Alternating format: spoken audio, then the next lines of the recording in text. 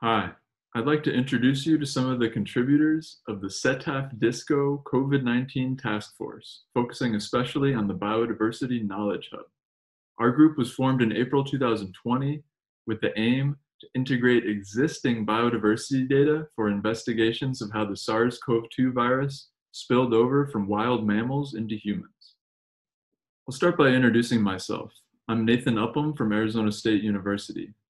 As a research professor on mammalian evolution, and in particular the mammal tree of life, I helped our group identify what types of new data we needed to digitize in order to understand the risks of viral spillover from wild mammals like these, in particular bats, into humans. Hi everyone, I'm Deanne Reeder. As a professor at Bucknell University in Pennsylvania and an expert in bat diseases, I contributed by formulating research questions and facilitating the reuse of existing research outcomes. Hi, I'm Nancy Simmons, curator in charge of the Department of Mammalogy at the American Museum of Natural History in New York. I'm an expert on bats, and I've contributed resources on bat taxonomy and bat literature to this project. Hi, Deb Paul here from Tallahassee, Florida. As capacity development manager at iDigBio, I contributed by making connections between people and projects to facilitate enhancing digitized bat specimen data in natural history collections so that researchers can more easily study the nature of bats.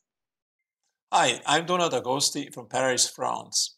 As open access expert and president of Platzi, we contributed by using, building and linking infrastructures and data, including thousands of liberated taxonomic treatments and illustrations, now open, accessible to anyone.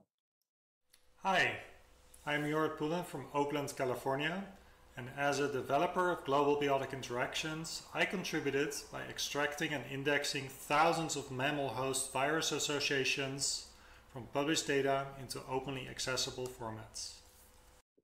In 3 short months, our shared desire to help understand the origin, spread, and biology of SARS-CoV-2 has resulted in digital infrastructure improvements and increased access to mammal host virus data that are now open for use.